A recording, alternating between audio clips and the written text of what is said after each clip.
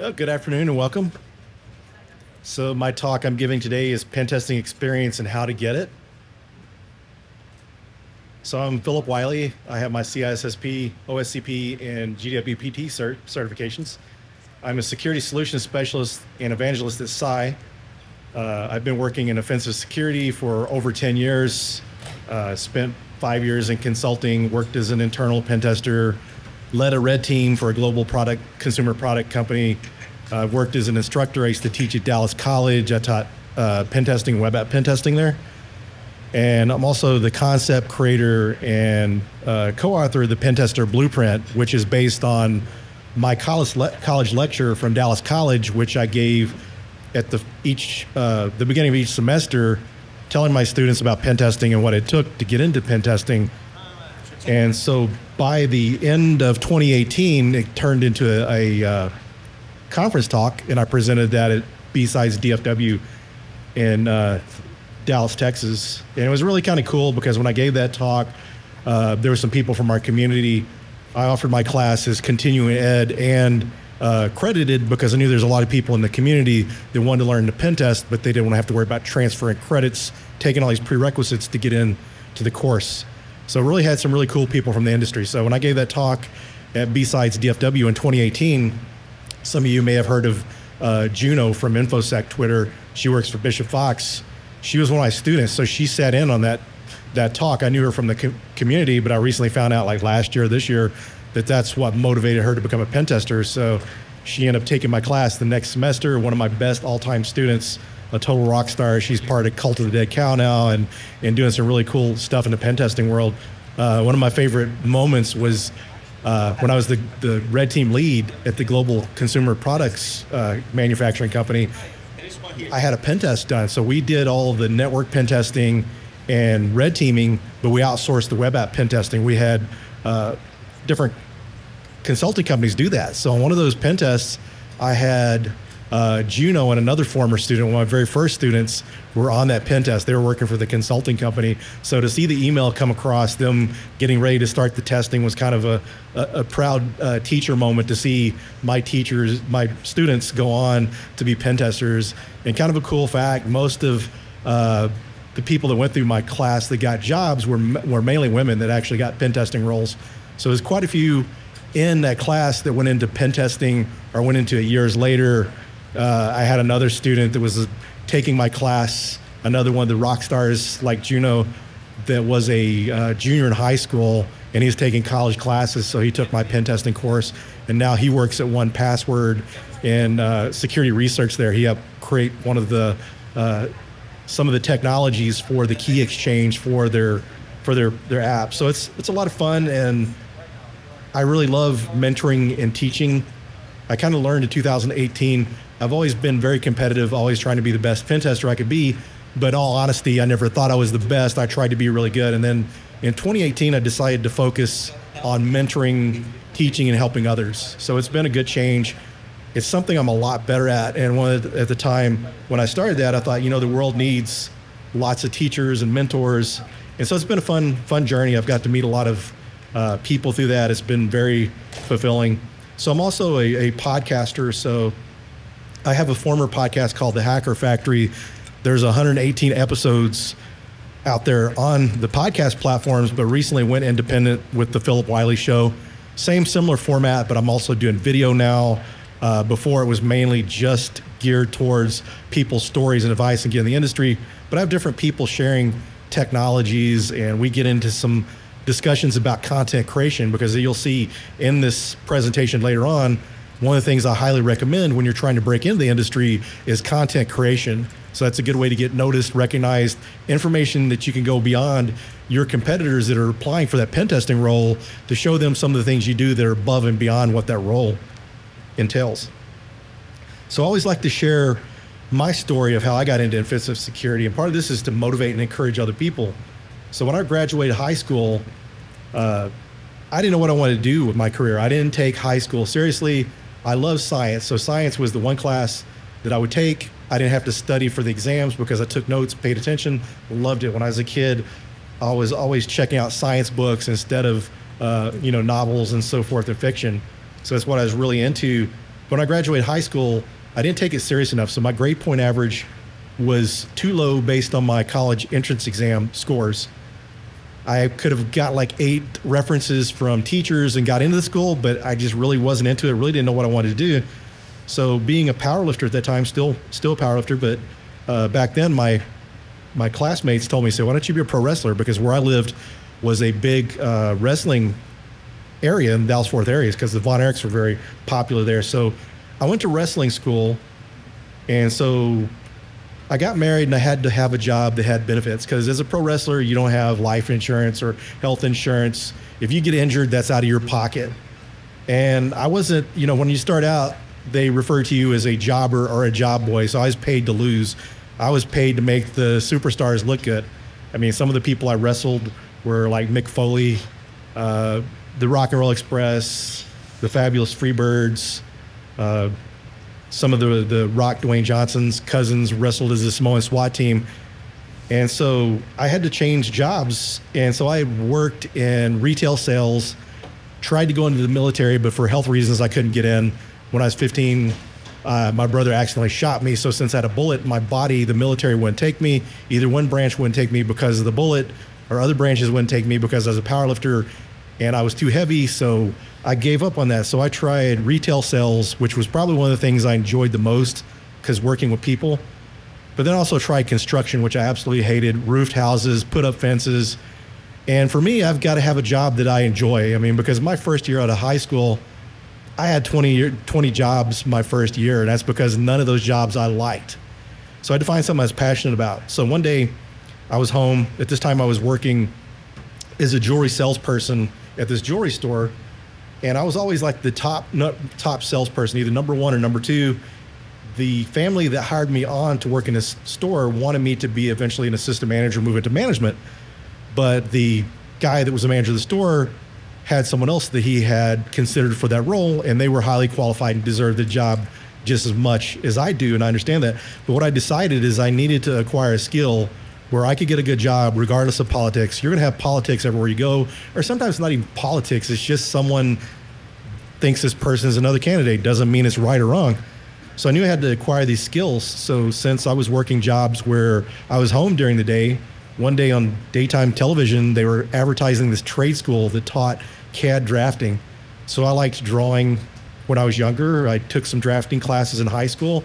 So I decided to give that a shot. So when I became a CAD drafter, I was exposed to the world of IT. When I went into CAD drafting, I had minimal to no computer skills, probably the worst in my class. By the time I got out of CAD school, got into the field doing drafting, my computer skills surpassed my peers. I would find just different features in the latest version of AutoCAD that my peers that have been drafting longer than me didn't pick up.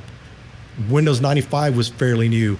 I was able to get like Windows 95 printing to work with the Novell network, whereas one of the IT people there, that was actually was an accountant that did IT because the main IT staff was 2 hours away, he couldn't figure it out and I did. And it was funny, the first time I ever got called a hacker was because I was working on these systems, but I was trying to get things to work and I was successful. So I decided, because the company had, one of the previous companies I worked at, they had a consulting company come in. And so as a drafter, I was making $15 an hour. We're being billed out at $30 an hour. So this consultant coming in, billing $15 an hour. So I knew he was making, more money than what I was. And it looked a lot more interesting. So I taught myself how to build computers, took a Novell network course. And so I worked as a sysadmin for 6 years. And then in January 2004, I moved into InfoSec. And then about a year and a half later, the company hired a new CISO. This CISO came in, had a better idea of the way security organizations should be run and set up. So fortunately, I got put in the AppSec team. And being on the AppSec team, I got to find out about pen testing. I was managing third-party pen tests. I was performing vulnerability scans with WebInspect and AppScan. And so I really got interested in that. So in 2012, I got laid off from my job, and I applied for a role at Verizon as a pen tester, consulting as a pen tester. And one of the things that helped me on that was I had vulnerability scanning experience, some security experience in AppSec, but what really won over the hiring manager is I was self-taught on a lot of things. He was a person that believed in building, not so much learning the hacking stuff. If you know how it works, then it's going to be easier to hack into it or secure it. So from that, he took a chance on me. So I went to work there, spent about 5 years as a consultant, got tired of all the travel, and then moved internally. So if you ever get the chance to do consulting, that's a really good way to get a lot of experience pretty quickly.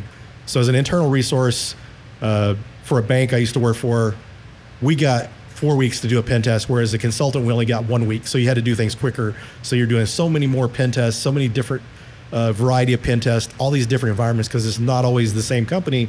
So you're able to pick up a lot of experience quickly. So I went into the internal side, also worked as a red team lead for a global consumer product company. And so that's kind of where I got started. And I like to share the story because, you know, you hear of imposter syndrome or lack of confidence. I never thought I would be using my mind for a living. I always thought it'd be the physical because of the pro wrestling. You know, I used to be a pro wrestler, and back in my pro wrestling days, I actually wrestled a 750-pound bear. So I never thought I would do that. And so I like to do, one of the things I like to do is encourage people. And that's one of the purposes of my podcast. A lot of times people just need to realize that they can do it. When you think, a good analogy is a sports analogy. You look at any records, Olympic records, running records, distance and time or whatever, or even weightlifting competitions, any kind of sport. Sometimes those records stay there for a very long time, but once someone breaks that record, you notice how all of a sudden it starts getting broken easier? It's because someone proved it could be done. It wasn't because people couldn't do it. It's being proven that it could be done. So that's kind of the purpose of my podcast. And one of the things I hope you take away from this talk is you can do anything you want to. You just have to put your heart into it. If it's something you're passionate about, you put the work in, you will succeed. So kind of just to briefly go over what pen testing is. So it's assessing security from an adversarial perspective using hacker tools and techniques, also sometimes referred to as ethical hacking, but truly ethical hacking is really the hacking part of the pen test. So you can do ethical hacking, not necessarily do a pen test. But this is some of the terminology that you'll hear. So there's different tools that you need to get experience with. And then also too, you may hear about red teaming and pen testing. There is a distinct difference because real true red teaming is adversary emulation. So you're going in trying to find a foothold in. Sometimes it requires social engineering or phishing, sending a phishing email to gain a foothold in. So you're looking at one way in, you're trying to go undetected. You try to maintain access. So you're trying to emulate a real world threat actor. So sometimes you'll actually be using some of the things you see on MITRE. You look at some of the APTs and you emulate that. So one of the things you could do is look at popular APTs that affect your industry and base your attacks off of that.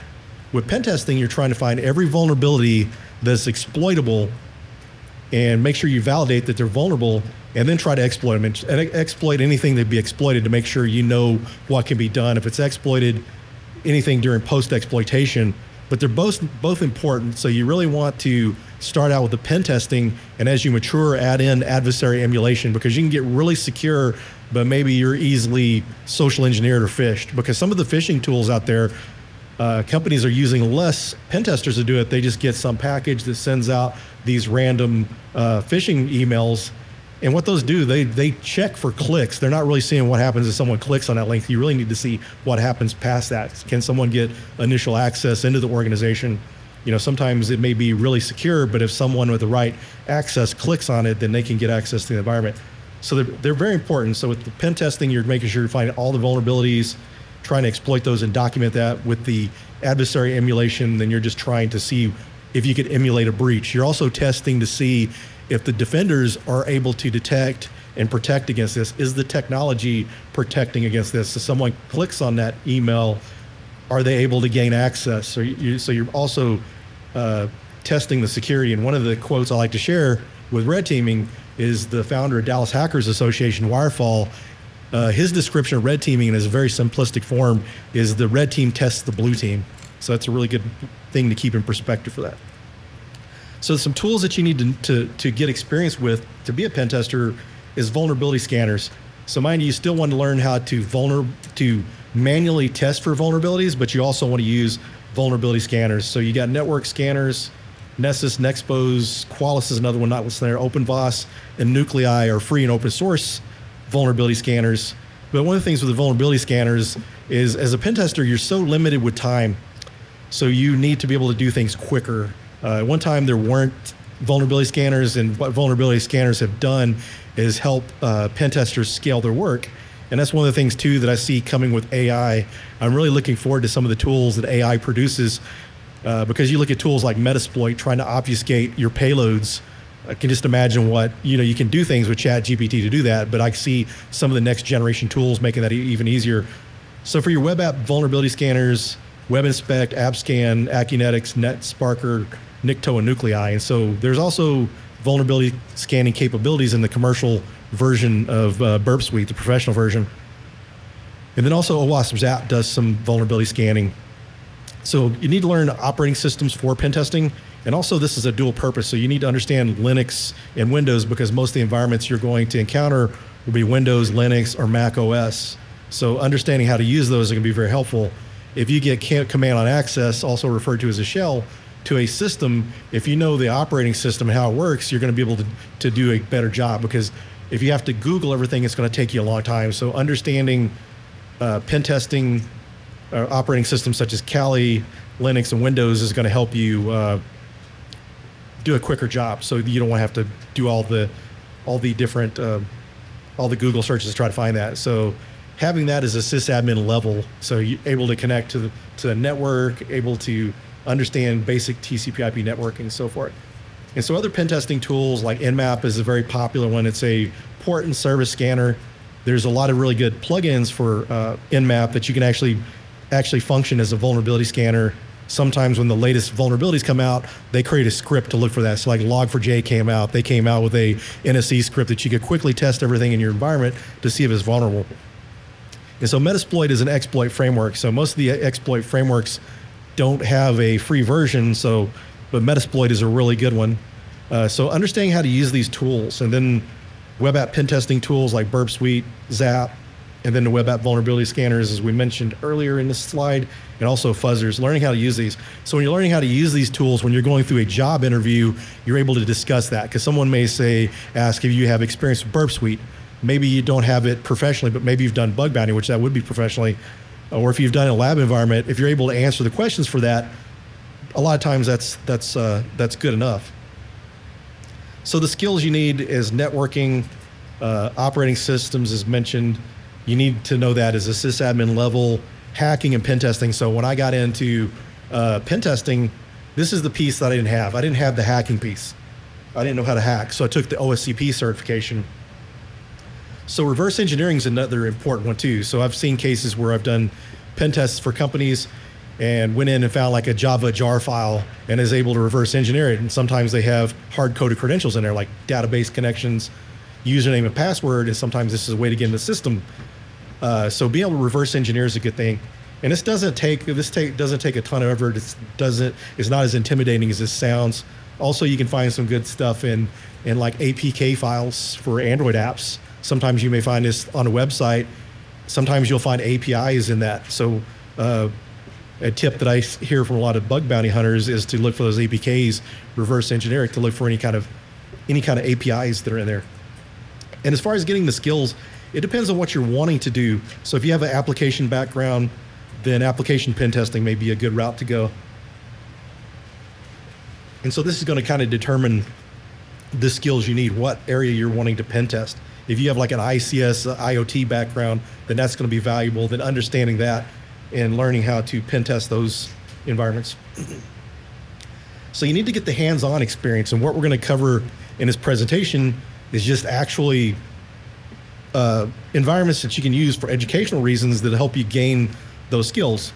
So mind you, even if it's a lab environment, you write up Hack the Box or Try Hack Me Box, you do a write-up on it, do a walkthrough of it, you're able to prove that you're able to use these pen testing tools and that you know how to pen test. And even though you don't have the professional experience, if you can demonstrate that, that goes a long way, because you take some people coming in, may have like a CEH or Pentest Plus, but they really don't know the hacking piece of it. If you're able to able to show people, demonstrate that, then that's going to help. So some good options there are CTFs. You hear some people that put down the OSCP saying it's CTF-like, but the thing about CTFs are not easy. sometimes they're not real world scenarios. It could be something more difficult, like going through the OSCP. It can be more difficult than what you would see real world.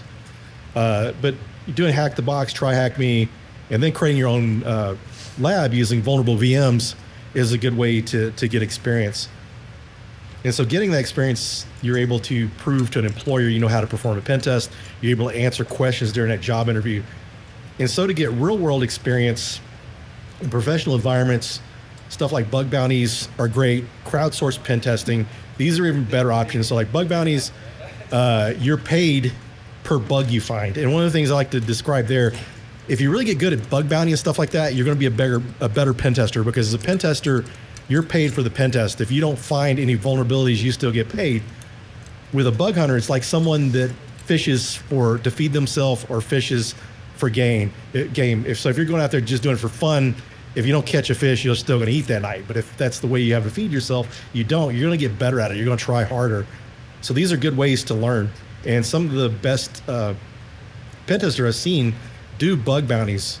BugCrowd, HackerOne, and Synac do bug bounties. But then you have some pen test as a service, and these are ones I really highly recommend, like Cobalt. So Cobalt is nice because you get paid for the pen test. Last time I heard, it was like $1,500 per pen test. I don't know. We got an expert here, and she validates that that's true. So this is kind of a better option, in my opinion. Once you get those skills down, you learn how to do a pen test, you pass their skills evaluation, then you're on their platform and you're able to pen test. So you're able to get real world experience. So once you get that real world experience, it's going to help you to get a role as a pen tester,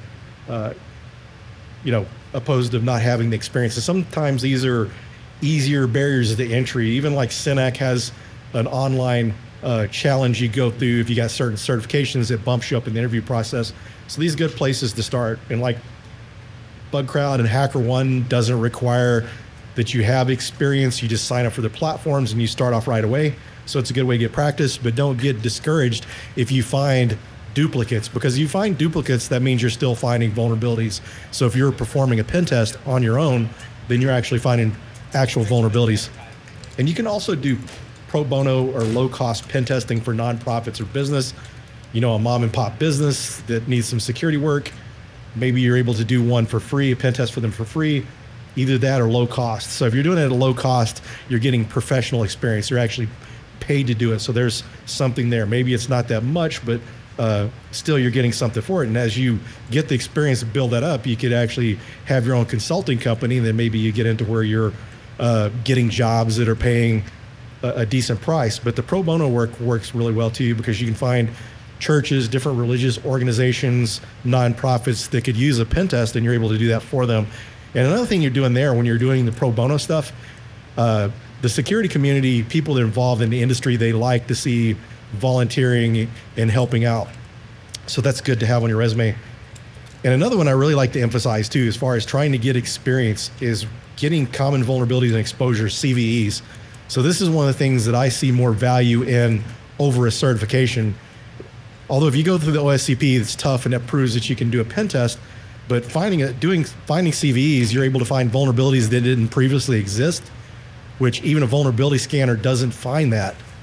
So you're able to find CVEs, which is basically kind of like a 0 day because no one's discovered it yet. And you're able to document this on your resume or your LinkedIn profile. So really what brought my attention to that is the mayor also goes under the, Joe Helly calls himself the mayor. He did a Medium article on one night he was bored and found 2 CVEs. So basically he was downloading free and open source software for like hotel registration systems, installed it on his home server, did a pen test against it, found vulnerabilities, wrote it up, submitted it, and he got CVEs.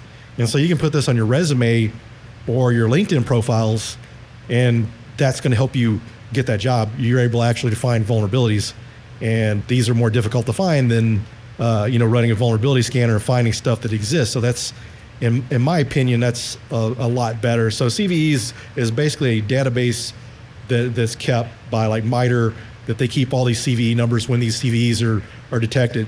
So what you can do with these is you can go in there, take that CVE number, put it on the publications section of your LinkedIn profile, so that way people don't have to just trust you that you got the CVE. They can click on that link, they go to the vendor site, and they see the CVE, the details of the CV and your name associated with it. So some really good articles on that. Bobby Cook has a article on his blog that's called Beginner's Guide to Zero-Day and CV AppSec Research. So Bobby was going through the OSWE certification through offensive security as an advanced web app pen testing certification. So to prep for that, he was doing some looking for CVEs. And then Joe Helly has his article that his board one night found 2 CVEs. So if you go to his Medium page, you can find multiple articles. So since he did that, he's done several past that, and he does a conference talk on that topic. But I think that's a really good way that people overlook. I mean, I'm a pen tester. I've done pen testing for over 10 years, and I don't have any CVEs to my name. But I think to me, I would be more impressed with someone with CVEs than a certification. So demonstrating the skills. So you've been going through getting this experience, so how are you going to demonstrate that? So if writing is your thing, do write-ups. You can do articles, blog posts on GitHub, Medium, or your own blog. And these are things that you can put on your resume, put on your LinkedIn profile, so people can go through. If they're looking through your profile, they can see some more in-depth information than just, I've got this certification, I did this or that. You're able to, kind of show people write-ups. So if you find a hack the box that you did were able to solve, you can do a write-up on that, or and keep in mind the different platforms, because like Try Hack Me, there's certain boxes they don't want you to reveal the answers to, so be careful what you're doing that. So you write this up, you can create sample pen test reports, and that way people can see that you can write a pen test report, see the way you think, detail that really well. And also if you are writing scripts, that you could put that on your GitHub too as well. And as far as trying to demonstrate those skills, if writing is more of your thing, then gravitate towards that. And the CVE IDs is mentioned. You can put that on your resume or LinkedIn profile. And also tool techniques and walkthroughs on YouTube. So if you like video, then do video walkthroughs. If you don't want your face seen online, you don't have to turn the camera on, just show the screen. So I'd recommend find the platform you're comfortable with, because content creation is a great way to get experience and get exposure. We're kind of living in what I would call the golden age of content creation for cyber security professionals. I've seen a lot of cybersecurity professionals that have started their career based on they were studying and they were creating videos to kind of show what they were learning in their journey to share with others. And so a hiring manager can see those videos and see your thought process and see your hands-on skills and see some proof of that. So also like scripts or programs that you write that you can put on GitHub. So as far as the content creation, find an area that you're comfortable with. Speaking at conferences are another thing. Speaking at meetup groups. There was a recent college grad at our DC 214 meeting in Dallas that had just completed their degree. They were doing like a talk on malware analysis, and there was a hiring manager from Citibank in the audience, saw that demo, asked for a resume. They basically already had a technical interview. They could vouch for their skills, and so they got an interview with the company and then end up getting a job. So going to these conferences and speaking, doing demos of the stuff is a way to show people not only your technical skills, but your soft skills. A lot of cases you're going to work for a company, you may be presenting, to clients, or if you're a pen tester, then you do the debriefing meetings where you read the pen test report. So be able to do this stuff is helpful. So you can do video content creation, streaming, YouTube or Instagram, writing, speaking at conferences and cybersecurity meetings. And so professional networking. So this is probably one of the biggest things there. Most of the jobs I got in cybersecurity since 2012, my first job was actually applying for a job, but I think I've only actually applied for jobs that I wasn't recommended for, or people didn't reach out to me. So get to know people when you're at these conferences. Make it an effort to meet people, talk to people. If someone that you may know, that you've seen, that may have been in the industry for years, don't be afraid to talk to them, because most of them would be happy to help you out. And so just network with people. When you go into your meetups, don't sit in the corner. If you're introverted, you're amongst your crowd, you're in your tribe, they understand this. When you're talking to people with similar interests, it's a lot easier to talk to. So do that. That helps get your name out there. People get to see your skills. One of the people from our community had recently graduated from college, and a lot of people reached out to me for junior pen testers since I was teaching pen testing. And one of the people I knew from our community, I knew they wanted to be a pen tester, so I was able to refer them, and he got his first pen testing job, and that's because I knew him in the community. He talked to people, let them know what he's looking for, so people knew him.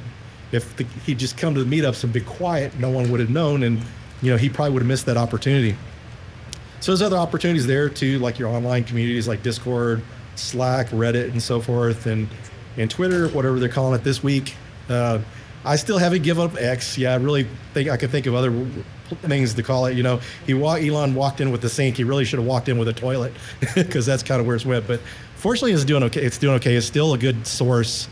It was really weird to see how many people left Twitter, because I used to monitor my follows and unfollows because I really put a lot of effort in my social media. And I noticed at one point I'd lost like 400 or 500 followers.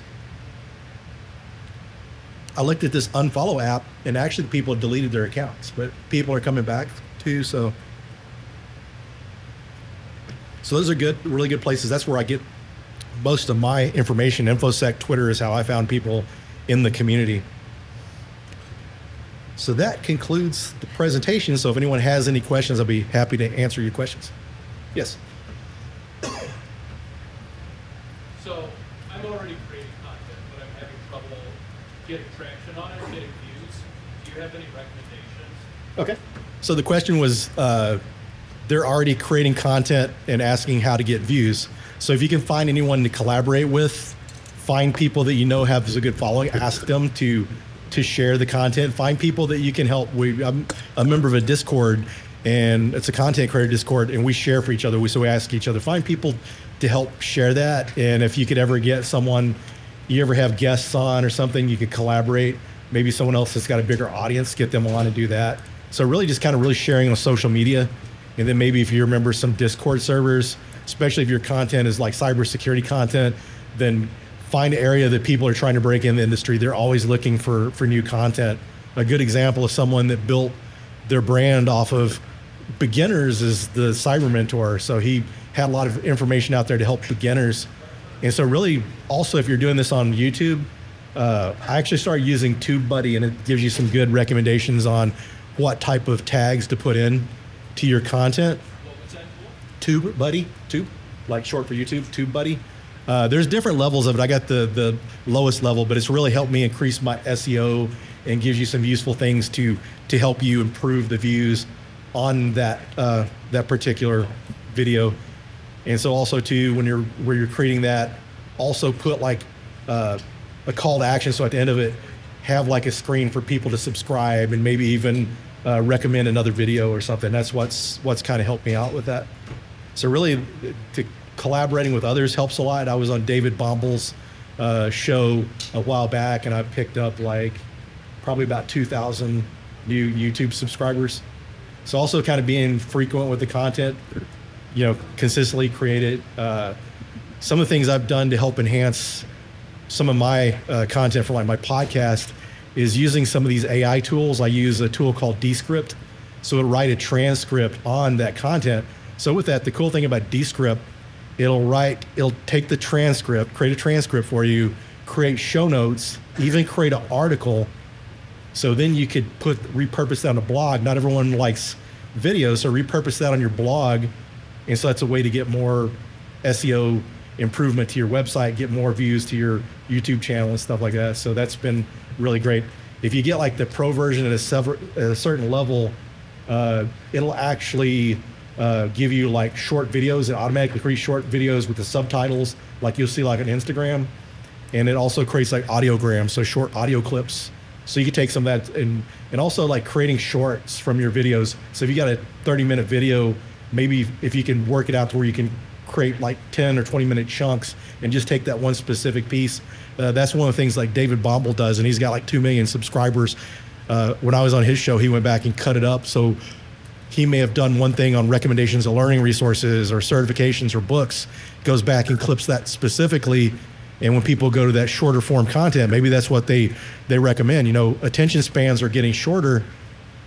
And so you have to kind of, like TikTok and Instagram Reels and all that, you got to kind of feed that audience. And sometimes it brings you people over to the longer content form. Anyone else? Oh, whoever was first. Hands first. Cool. Hi, how's it going? I have a question for you. So I'm a system administrator. My guys here are support guys. If you were to give us one thing to do today to get started on our path as pen testers, what would you suggest we do? I know that you had those tools listed there where you can stand up some environments, but what's like one thing you would do if we were to go home today that we could start and really get the most experience and the most interest to stay focused on this career? So if you hadn't started yet, I would start out with Try Hack Me. Try Hack Me? Yeah, Try Hack Me. Oh, okay. How's that spelled? Try Hack Me. Oh, Try Hack Me. Yeah, Try Hack Me. Because it's very educational. It's similar to, they came out after Hack the Box, but they had the educational piece. So it takes you step by step through there. And as you graduate from that, then you can move on to Hack the Box and then Hack the Box Academy. Hack the Box Academy is one of my favorite resources. And if you go to my YouTube channel, I've got like a whole semester's worth of lectures on my pen testing class, which was based on the Pentest Plus certification. So if you go to my YouTube channel, it's just Phillip Wylie. And so if you go there, I've got, there you go, that make it easier to see how my name's spelled. But if you go to there, I've got like a whole semester's worth of lectures, and I've known several people that have taken the Pentest Plus that said that actually helped them on their Pentest Plus. So getting started, and the thing I like about Try Hack Me is it starts out kind of easy, and they walk you through it, and you actually do the hands-on activities, and you'll build up a good base knowledge. So they've got tracks there based on pen testing, like vulnerability management. There's even one that you go through, you're using Nessus in that lab. So it prevents you from having to build a lab, which building a lab is a good thing, but sometimes you can spend more time troubleshooting and fixing a lab than actually doing the hands-on work. Plus the cloud-based stuff, you can do it from anywhere. You can study at work or home if you travel or whatever. So Try Hack Me be the first step. Cool, thank you. You're welcome.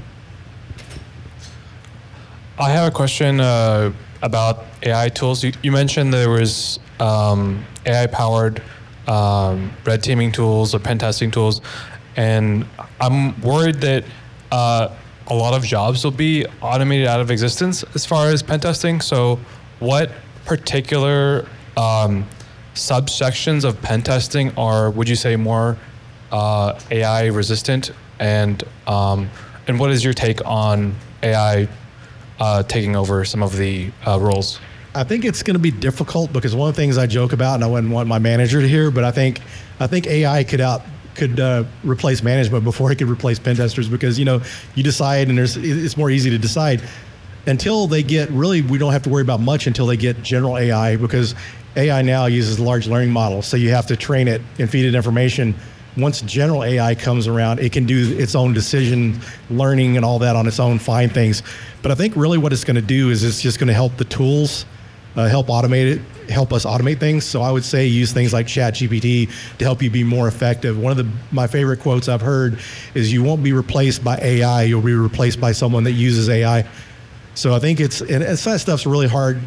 And it's, honestly, because if you look at some of these vulnerability scanners, there's breach and attack simulation tools that will find things that you have to find it with your vulnerability scanner and use something else to breach it, to chain that all together. Try to find 0 days. You were a long ways from that. Really, the more medial jobs it's going to probably replace.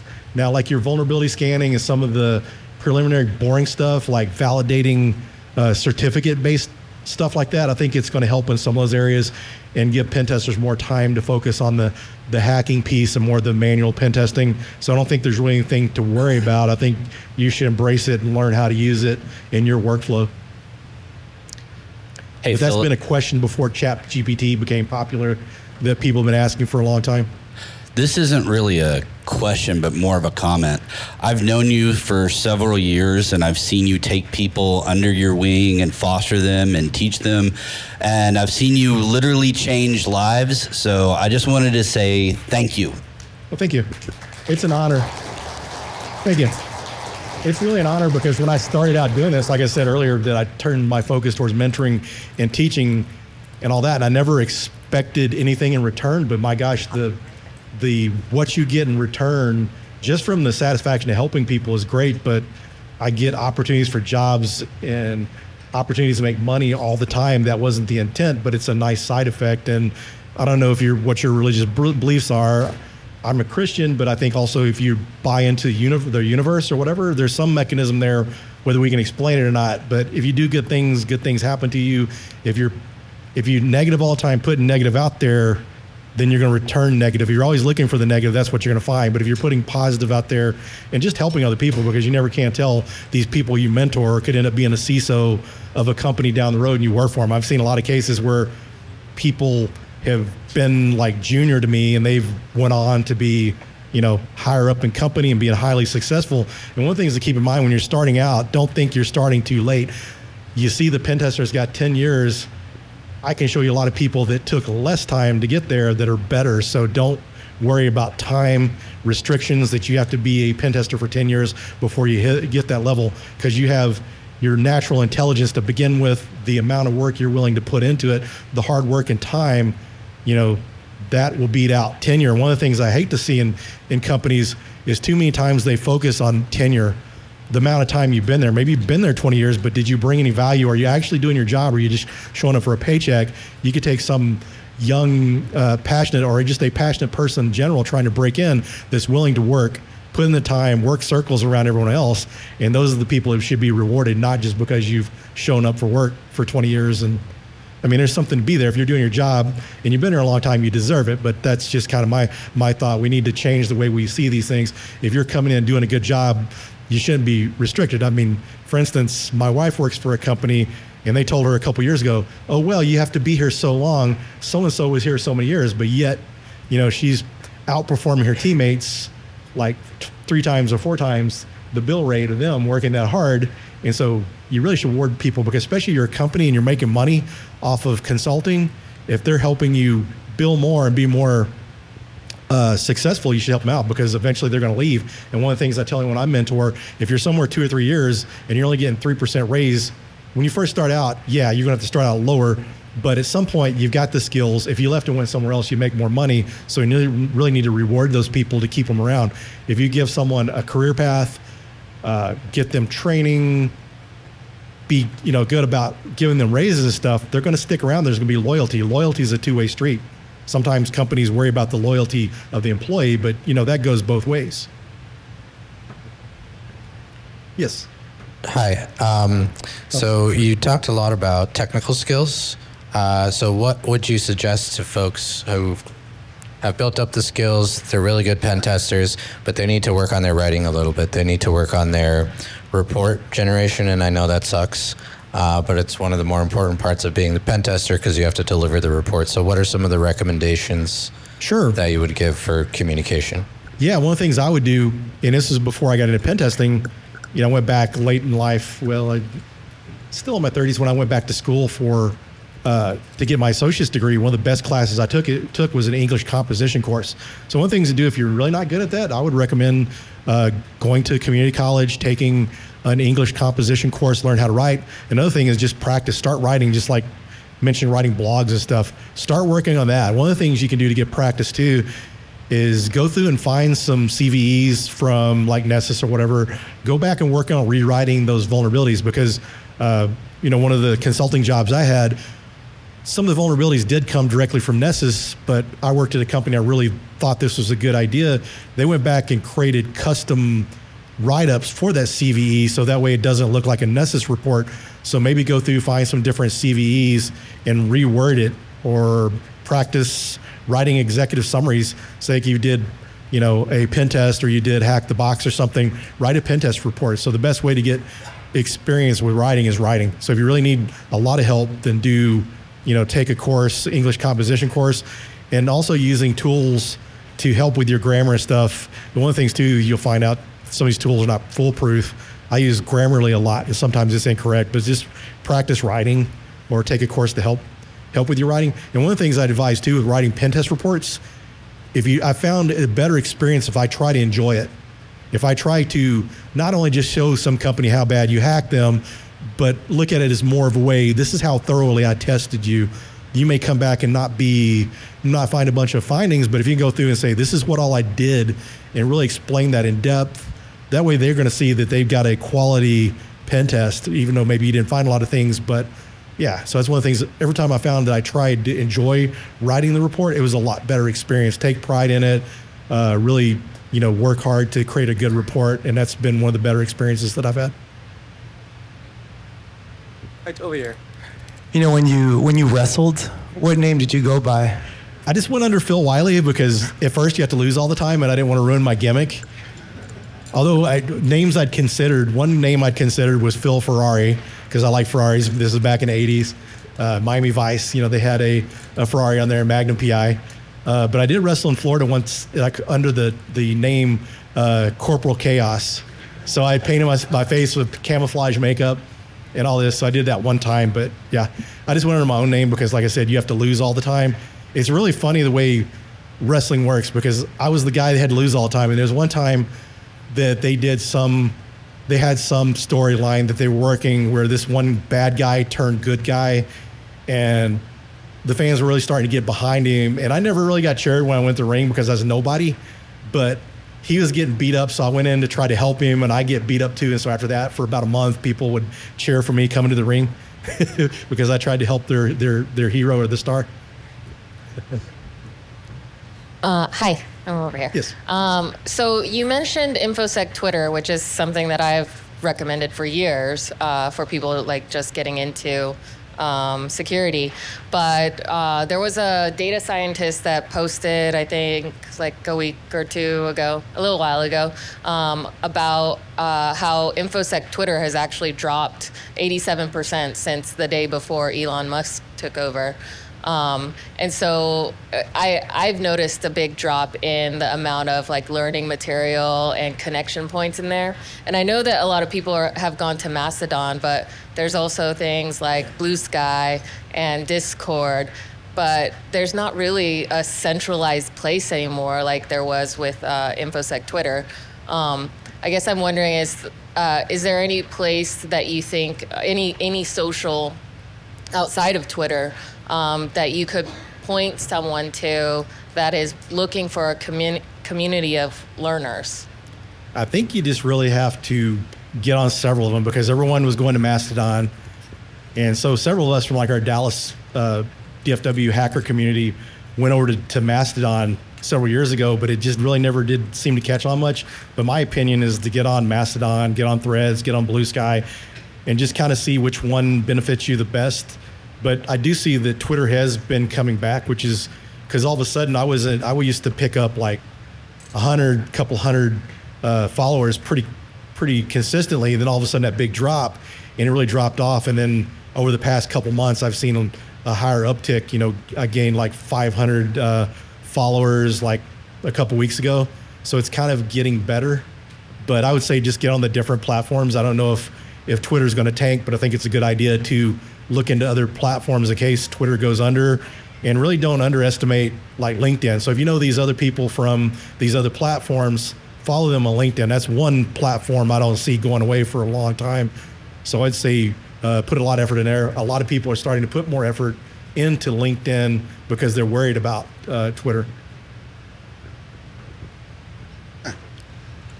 So my question is, the recommendations and how you set yourself up and everything like that, is there any difference between the goal being more of the contractor, consulting, do-it-yourself, get hired for a specific job version versus the in-house, do it for a company on their product full-time pen testing? I guess that's all going to depend on your risk. If you want to go into business for yourself, you could do that. And I've seen several people do that. If people know you're pen testing, they may come to you because you may be less expensive than some of the big consulting companies. Contracting is a good way. I think sometimes contracting is probably easier to get into than a full-time W-2 pen testing role. Plus, you can use multiple companies to contract through. So I know people that'll contract for multiple companies, and sometimes you pay out. It pays better, but sometimes you don't get the benefits. But one of the things is once you get the experience, then you can go pretty much anywhere you want to starting out. And some of the contract roles pay pretty decent, because I know several of those you can find around $100 an hour or so. And so, yeah, it just depends on what you want to do. If you like being in business for yourself, contract may be what you do there. And and one of the things I've constantly had people reach out to me, knowing I'm a pen tester, ask me if I was interested in doing work. So Once you kind of establish yourself, then people may reach out to you for that work, or just, connect with people in your local community, because not everyone has the $250 or $300 an hour to pay an organization, but maybe you're doing it on your own. You could charge $150 an hour. They're still coming out cheaper, and then you're able to make pretty good money that way. All right, I failed at keeping us on time, so and we got to get ready for the next talk. So one more question. Raise your hand if you have not already asked a question. All right. And if you have questions after this, feel free to reach out to me. I'm happy to answer your questions. Thank you.